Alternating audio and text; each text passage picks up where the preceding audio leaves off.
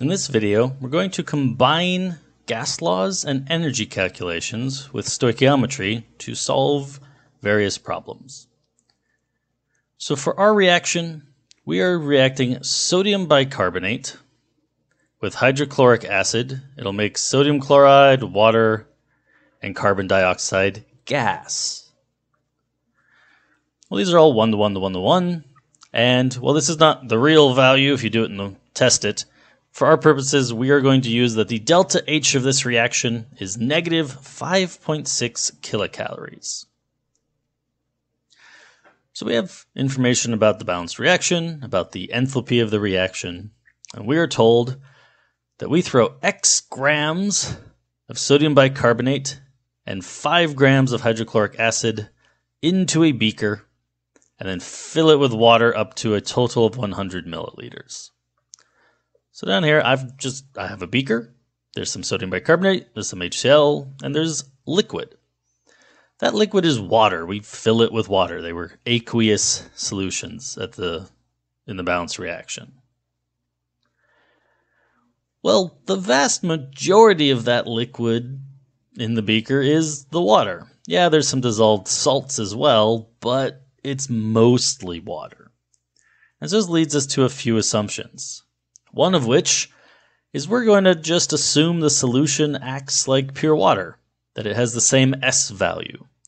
Technically, it would be slightly off, but you'd have to know it for every mixture. Luckily, if your mixture is mostly water, your S value should still be pretty darn close to water. So we're going to assume that our S value is the same as water for our solution. We're also going to assume that all the heat that is released in the reaction. So when sodium bicarbonate and HCl react, and they release some heat, so the negative delta H of reaction over here says that they lose energy themselves. So the bond potential has lowered, that heat is given away, and it immediately just runs into the physical water, which means the water gets hotter. So our second assumption is that all of the heat from this reaction goes into the liquid around it and heats up our solution. Now, this is actually pretty true if you have a good insulated container. In my 161 classes, we actually just use styrofoam coffee cups. Styrofoam's a pretty darn good insulator, and we will do reactions in a volume of liquid and look at how the temperature changes. So it's not unreasonable to assume that you can keep all the heat in the liquid. Well, our goal is to find the volume of CO2 that was produced if it is at 20.1 degrees Celsius and 755 millimeters of mercury. Additionally, there's a second goal. I am telling you that sodium bicarbonate is limiting. The question is, well, how limiting was it? So those are our two goals. How much sodium bicarbonate did we use, and what volume of CO2 was produced?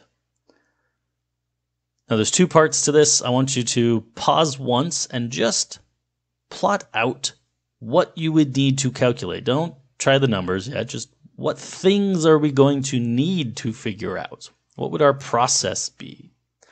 Go ahead and pause after that, check it, we'll walk through it, then we'll pause again and actually give a chance to run the numbers.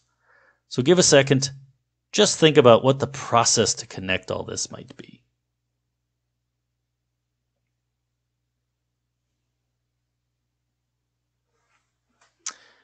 All right, well, if you're back, let's think about what we've really got going on here. I really have two separate things at work. The first thing we've got going on is that we are heating up water. My water is getting hotter.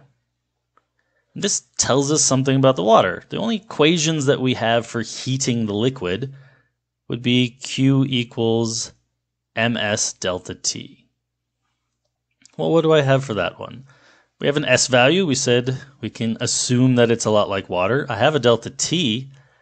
I'd need a mass. And while technically it's not going to be perfectly what we expect, we need to figure out what would our mass of solution be. So we would have to be told this one.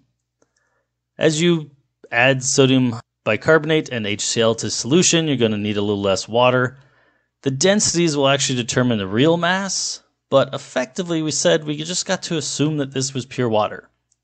We just assume the solution acts like pure water, and 100 milliliters is roughly 100 grams of water. Not the greatest assumption, since there is some salts dissolved, but that was our assumption. We assumed that our solution got to act like pure water. Without actually measuring the total in the end, we'd never know for sure, but it's going to be close. Like, the weight isn't going to be that far off. It might be 102, it might be 98. It's going to be pretty close to 100. So realistically, we also probably have a close enough mass. We could find the energy that must have gone into the water. Well, where does that come from? That is our Q of the water. However much energy goes into the water must have left our reaction. So the Q of the water must be the energy that left the reaction. So we need to find the energy of the reaction, which, well, that's what delta H is for. So whatever we find goes into the water, that must have been the amount that left the reaction. And we have a balanced equation that says, hey, there's 5,600 calories, so 5.6 kcal, for every 1 mole of NaHCO3. So we can actually find the moles, and thus the grams, of our limiting reagent. Once we know the moles of our limiting reagent, that tells us our product. So if we can take the moles of NaHCO3 and convert it to mole of our CO2, then we can find the moles of CO2, and we can use the ideal gas law to find the volume of CO2. So our end goal of finding the volume of carbon dioxide was dependent on knowing the moles of carbon dioxide. The moles of carbon dioxide is dependent on the limiting reagent, which we said was sodium bicarbonate. And so we had to solve how much sodium bicarbonate we had. Well, if I can find any one part of the balanced reaction, I can find the others, and thanks to water heating up, I can find the energy of the reaction, which will let me then find the moles of my other chemicals reacted. Just give it a try. Go ahead and pause. See if you can solve it. What is our moles of sodium bicarbonate? What is our volume of carbon dioxide?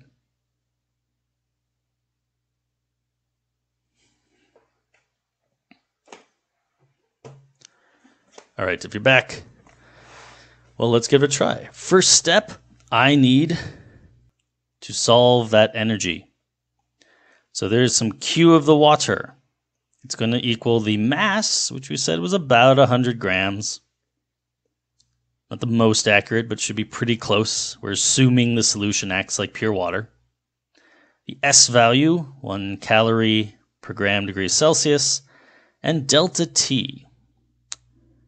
Well, delta T, I had 22.3 degrees Celsius, and it started at 20.1 for a difference of 2.2 degrees Celsius. So we had 2.2 degrees Celsius for our delta T. So the Q of water is that it is 220 calories. To make our 100-ish grams of water, of our solution, that we're pretending is pure water, go up 2.2 degrees, it would have taken 220 calories of energy. So I have the energy that went into water.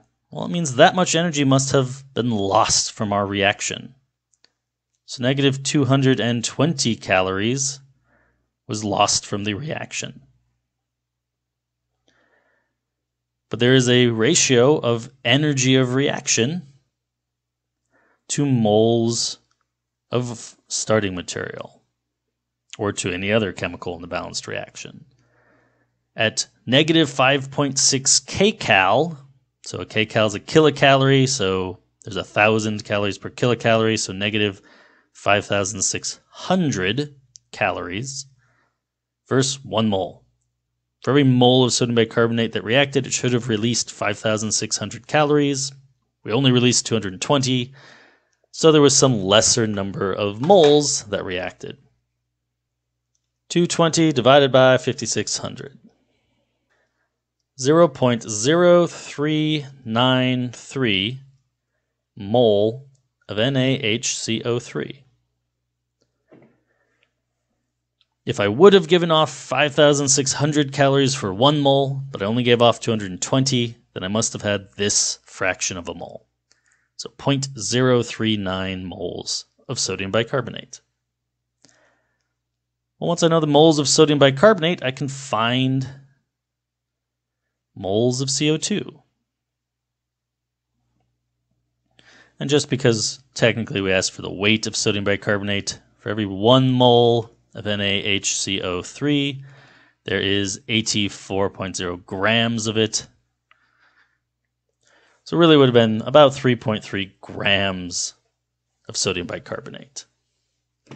But to find the moles of CO2, I need to use the moles of bicarbonate. So 0.0393 mole of NaHCO3. And if I want to get out of moles of one chemical and into mole of a second chemical, I need a ratio of them. The balanced reaction gave us at 1:1. It's just the coefficients in front on the balanced reaction, which we didn't even have to write because if they're 1, we just leave it blank. But if we check, there's 1 sodium on each side, there's 1 chlorine on each side. There's a total of 2 hydrogens spread out, so 2 hydrogens on both sides. There's 1 carbon, there's 1 carbon, there's 3 oxygens, there's 3 oxygens. These are all 1:1 to 1:1 to 1. So it means we need exactly the same number of moles, 0.393 mole of CO2.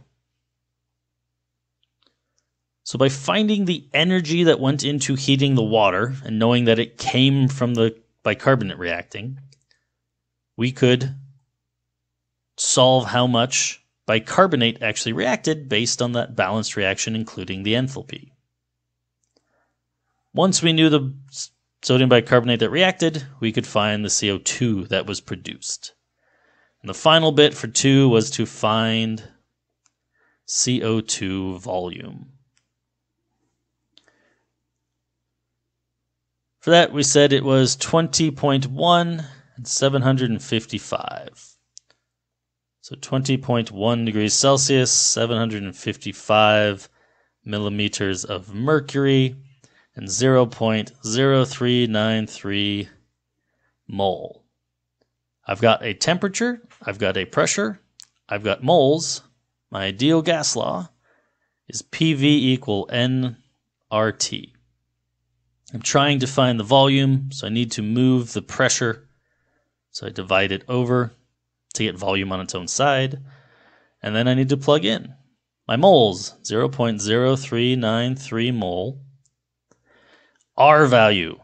Well, for millimeters of mercury and torr, it's the same for both of them, my R is 62.36 millimeters mercury per liter, or times liter per mole Kelvin. My temp is not 20.1. I need it in Kelvin. So 20.1 plus 273 is 293.1. So I get my Kelvin, and my pressure was 755 millimeters of mercury.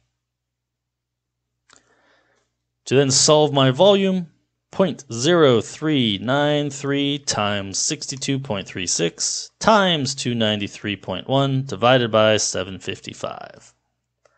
We will find that my volume is 0.951 liters, and arguably for sig figs, if we go way back to the start, we had 5.6 kcals And that was our least sig figs of any values we were calculating.